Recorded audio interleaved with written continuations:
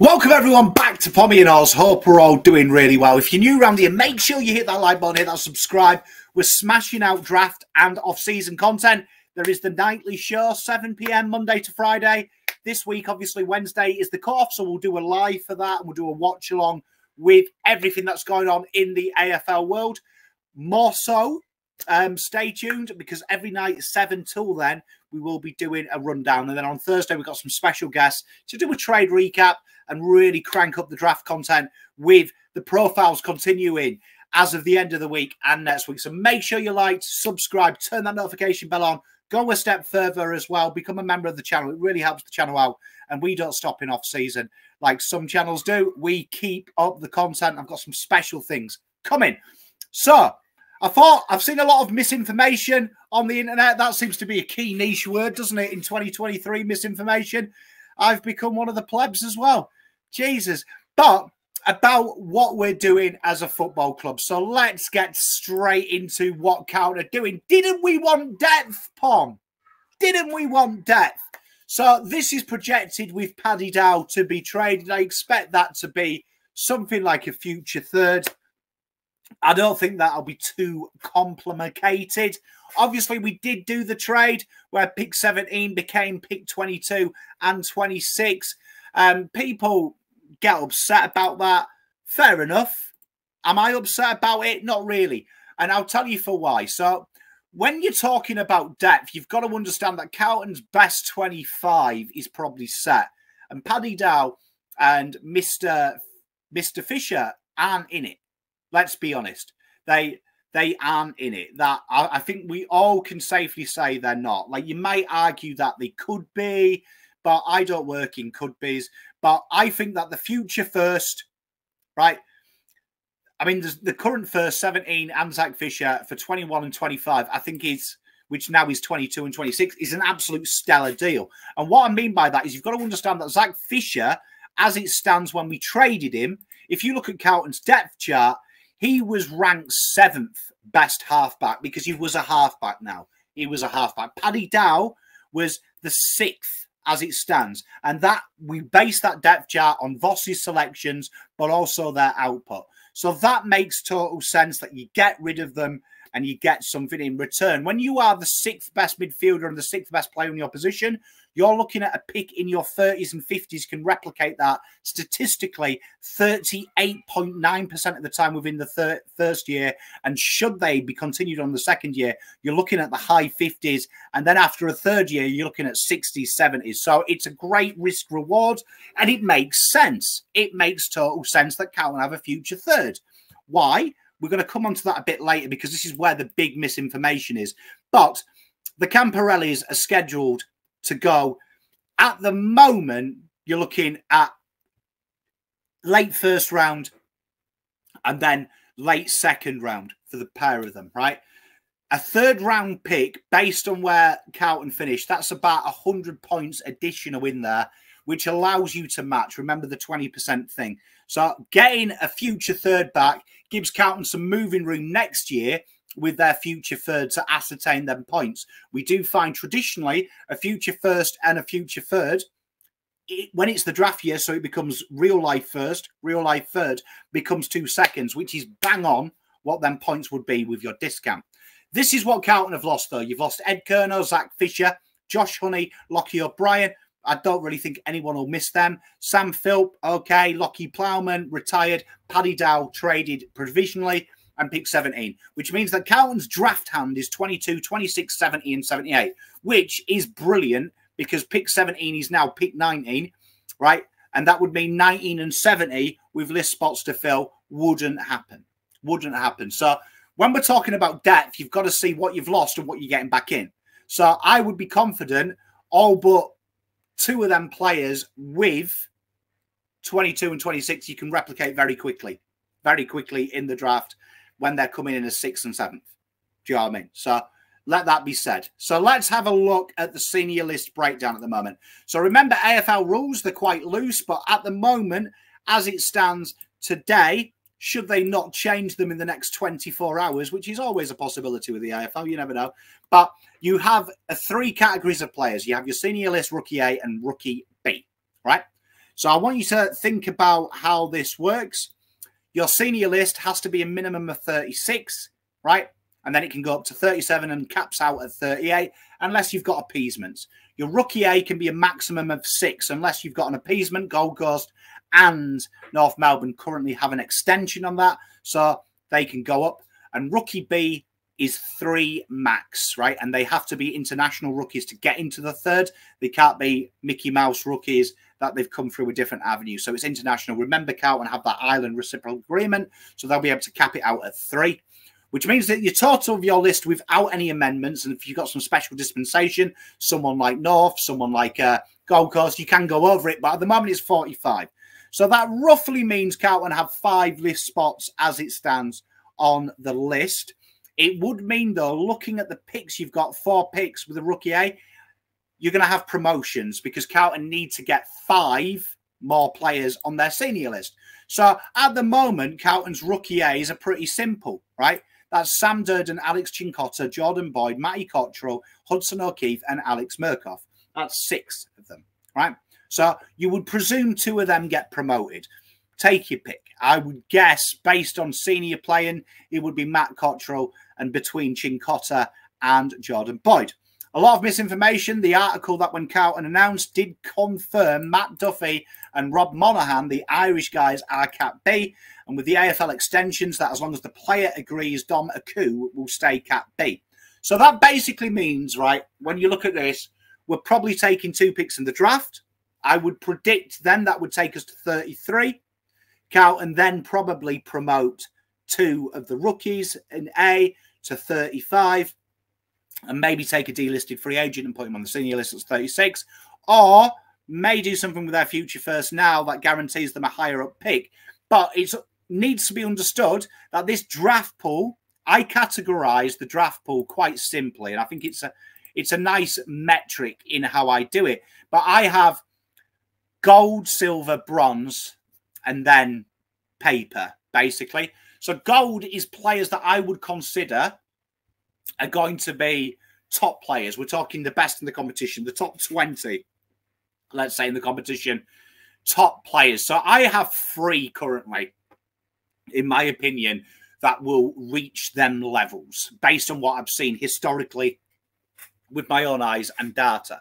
So that's Reed, Walter, and McKercher, I think will be very, very, very, very elite. And then there's gold silvers where like Curtin, Dursma, Sanders, O'Sullivan, Caddy, Watson, they could be, but they're probably the silver players. Then that probably takes you, by my estimations, you've probably got about 25 are in that silver tier or above. And that's like top 5 players in your list. Do you know what I mean? The top 5. And then after that, I see a lot of bronzes. And what these are top 15, top 20 players on your list. Squad players, I like to call them. And I think there's an awful lot in this draft.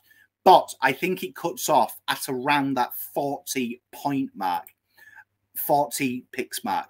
So Carlton, I think, will probably be after a delisted free agent in the PSD or something to go with that. They may even promote Cincotta, Boyd, and Cottrell, and that makes sense.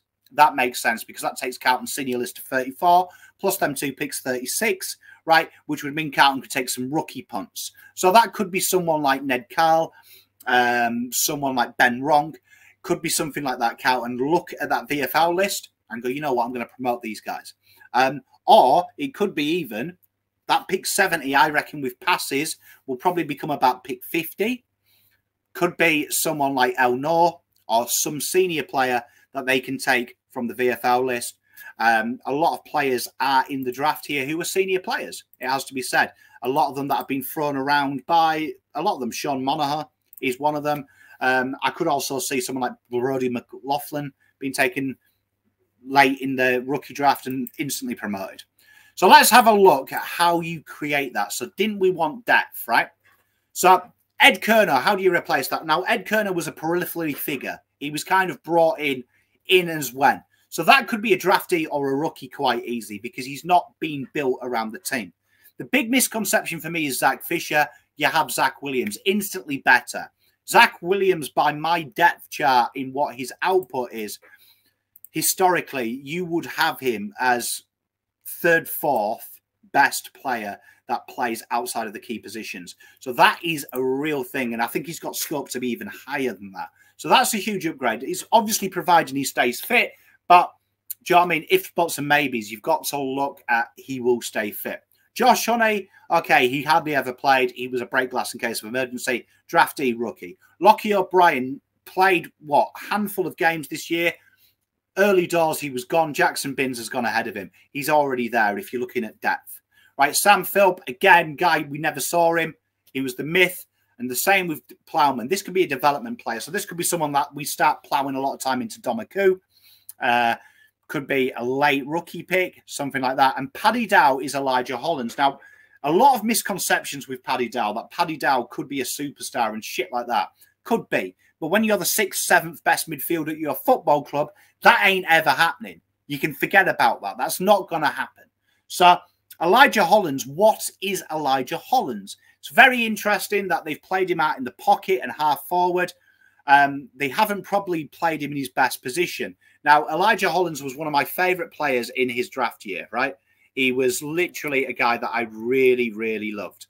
And the big thing about Elijah Hollands is his best position before getting them ACLs is probably with his explosive pace, kind of playing that Cunningham role, where he pinch hits in the midfield when you need him, that explosive, that particularly that explosive from stoppage. He's a very explosive footballer, and that hasn't been lost even with his VFL time, but also his ability to slot a high half forward and become that link and that conduit, right?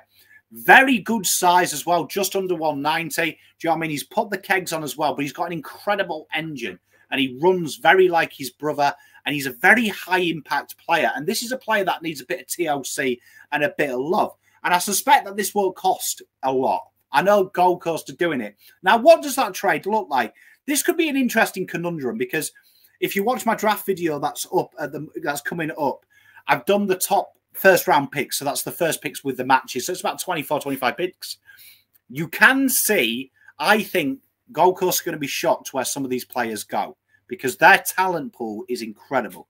So there could be a loose argument that maybe one of Carlton's first rounders, well, their first picks, maybe 21, maybe 20, 22, maybe 25, it gets converted into something else, right? Gets converted into something else. And that could be because the points is actually, the 20s is the weirdest one. The drop-off in points is quite big, right? You could see Carlton actually double up, right, and get a couple of picks here, which would give them 3 picks in 20s and lose 1, right? And you could see that because it will work out on the point system. Could be a real fascinating trade, that, but I don't think he'll cost a lot. I really don't. I think there's a lot of perusing there, right? Now, looking ahead to the future, there's a lot of talk that Carlton will trade up. Now, I can't see, based on the list, that Carlton will use their 2 picks now to go to pick 8. I don't think that'll happen. Right, but they are targeting Geelong's pick, is the rumour, which is around where Nate Caddy is. Now, Nate Caddy definitely is. I want you to see Nate Caddy as he's an undersized, tall player. So he's basically like a Jack Silvani, but incredibly gifted and incredibly skillful. Where Jack has real tenacious effort, Nate Caddy has incredible skill, incredible game-breaking ability.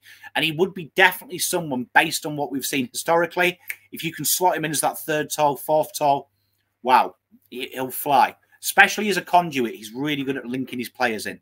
So that could happen, but I think Carlton would have to do that maybe with something like a future first and pick 21, with getting a future second and 8 and doing another trade to get a few more picks, because you can see how our list is at the moment. It definitely needs these picks. And I'm telling you now, outside of 40, you ain't getting much chop, right? Probably outside of 30, if we're all honest. That's why Austin has done that trade, which at first value looks a little bit weak. Now, let's talk about the Camporellis. Now, currently on my draft board, I've got them, and I've just updated this. And as a general rule of thumb, my draft board at this stage of the season averages 3.8 position changes. And that genuinely changes with key position players, because generally in the last year of their draft, they start playing the primary role. So it's a little bit like thinking Jacob Wheater in his first year, he wasn't the key defender as the responsible.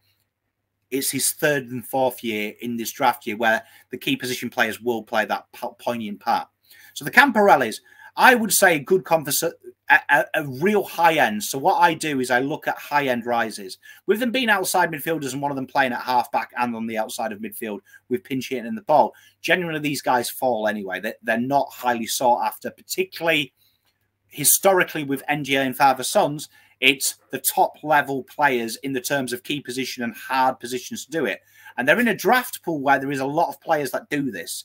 So I would suspect high end estimate 15 and 30 could be the worst case. But you're looking at 15 and 25. So you're looking roughly at worst case. I've done this based on them finishing 19th and 20, which will be ridiculous if that happens. That'll be a real bad day in Bosnia for Carlton.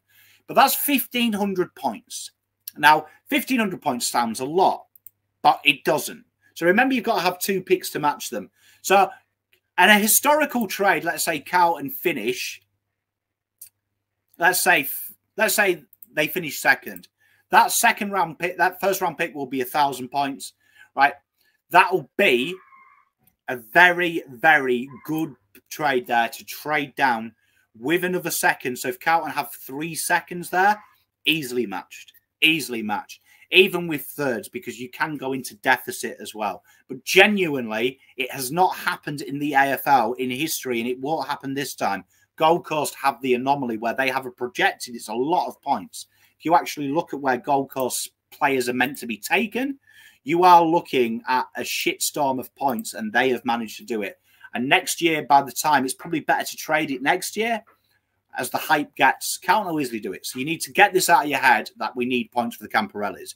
This is a very low-end bar. Even so much so that you've seen it this year that the Dogs have traded higher up to where their NGA is expected to go, their father and son, for a reason that they'll get 2 picks when they shouldn't really have 2 top 20 picks. It's a very simple system to manipulate, and it should be something that you shouldn't worry about. So that's a brief overview of where we are. I think we're in a real good position. Like I say, when you look at the ins and the outs, it's not going to be drastically hard for Carlton to fix it.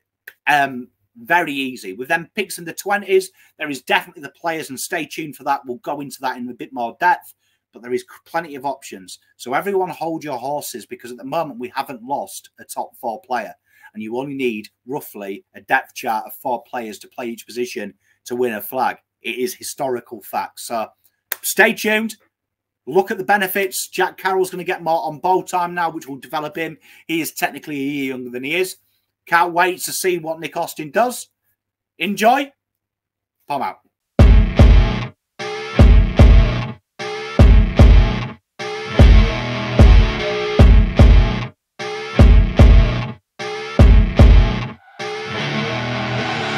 I see her rolling up, Uber black Cadillac, high heel boots and a sexy body full of tats. Baby's bad, oh baby's hella bad.